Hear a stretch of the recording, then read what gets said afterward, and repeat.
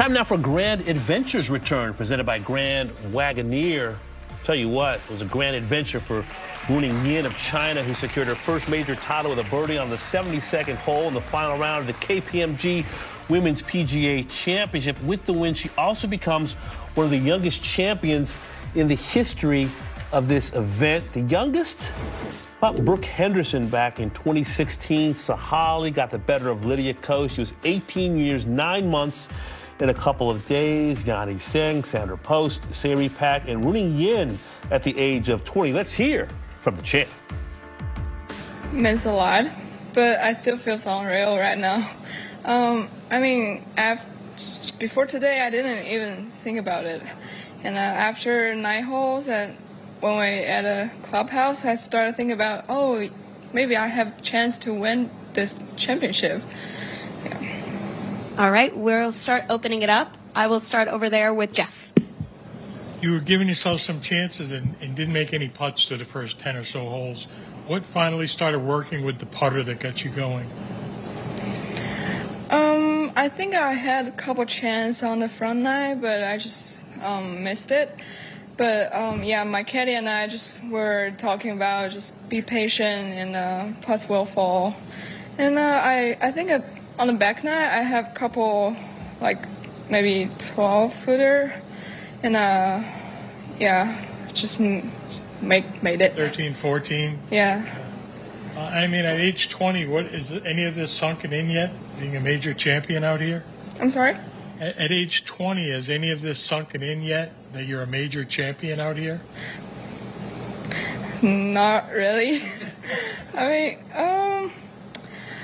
Yeah, when I was walking this 10, I just said, oh, wow, major winner. It's amazing. Yeah, just unreal. All right, Beth Ann? Yes. How much were you looking at leaderboards down the stretch, and did you know what that last putt meant? Yeah. I look at the leaderboard all the time because I like to look at the leaderboard because I know what position I'm at. Yeah, I think I was on 18T. I just look at the leaderboard. I saw, oh, I have 1-shot lead. And then just when I walked down to the fairway and I saw Yuka made a birdie there, and I know I have to make birdie on 18 to win this. Yeah. So can you walk us through that? And speaking of leaderboards, bogey-free 67 for Ruoning Yin at famed Baltusrol, the lower course, a 1-shot victory over another major champ, the 2021 U.S. Women's Open champ, Yuka Saso. Joined now by the Hall of Famer Judy Rankin on this Monday. It is great to see you. What was your big takeaway from the week that was at Baltusrol? Well, I played that course when I was 16, so I was very interested to see that, and it was great to watch. It was great to watch so many players play it so well at, I guess, an average of about 6,500 yards. So it was just fun, and in such pristine condition, which I think it almost always is. And I marvel every day at how good today's players are. Speaking of how good they are, Ruoning Yin hits her last 37 greens in regulation during a major championship under that pressure. Does that give you a sense, Judy, that she has the kind of staying power where you would expect her to be a recurring factor in major championships when she has that kind of composure so early? Yeah, well, there's a couple of things that I thought of when I read that. First of all, a long time ago, an old sage in the game said, U.S. Opens and those kind of golf courses, which is certainly the KPMG kind of site we've had for the last number of years, but this is one of the great ones, Baltusrol. You think that, this man said, you think that the best ball strikers are going to be the best, and usually they are, but you cannot discount the fact that on the hardest golf courses, on the most difficult tests, everybody misses some greens. So that makes it even a bigger deal, I think, that this player, Ruoning, hit, what did she hit? 66 of 72 greens. That is so amazing in any form of golf, men, women, the best juniors, the best high school players, the best male professionals. I mean, that is a stunning number. Speaking of staying power, Judy, Rose Zhang has already proven her worth on the LPGA, winning her debut at Liberty National. Now she finishes tied for 8th at the KPMG Women's PGA Championship. What kind of advice, if any, would you give to her to keep things simple as the expectations and the eyeballs continue to grow on this player? I think the best advice anybody can give to Rose Zhang is don't give her any advice. She seems to have a handle on things. She's very, very composed, aside from being what may turn out to be one of the world's great female golfers.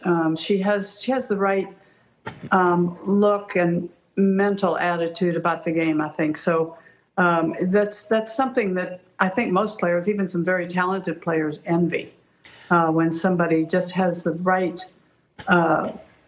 attitude and they don't get ruffled very often. And it's, in fact, in her case, we haven't seen her get ruffled at all. And if you would have gotten ruffled, it might have been off the 18th tee. Judy, some pretty prominent names missed the cut at Baltusrol, like Jennifer Kupcho and Paddy Tavakanakit.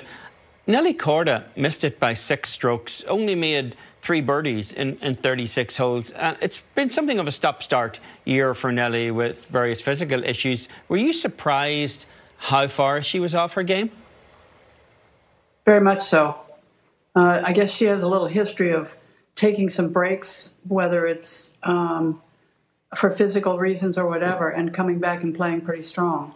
I don't know, the world of golf today is so very difficult that even if you're at the very top of the game, you've got to be in the mix more often. It comes naturally to professional golfers to go compete, but I'm telling you, there's a thing that we all know as tournament tough, and you've got to be that to play the best players and to play at the best courses.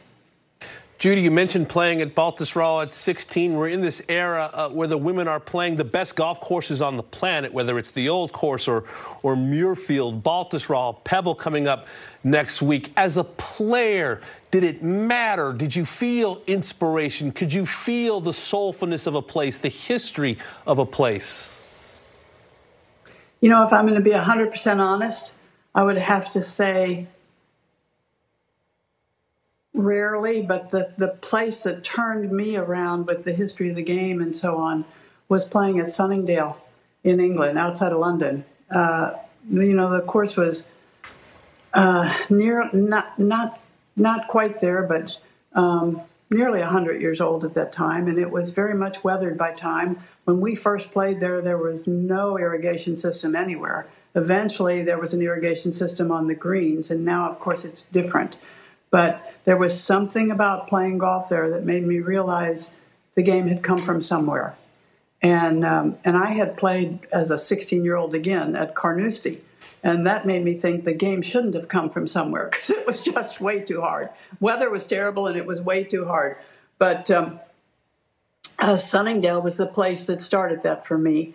And then as my life went on in television and being at so many of the great courses and so on, I have, you know, enormous appreciation and respect for all these places that the women are now getting to show off their wares. Well, our conversations are always too short. We wish we had more time. Judy, thank you so much for your time on this Monday. I want to tell you just one thing. Ruoning Yin on the 18th tee gives a lot of weight to being a leaderboard watcher. It's a great point. Tiger Woods liked watching the leaderboard. There's a reason she's won 26 times, you know. Yeah.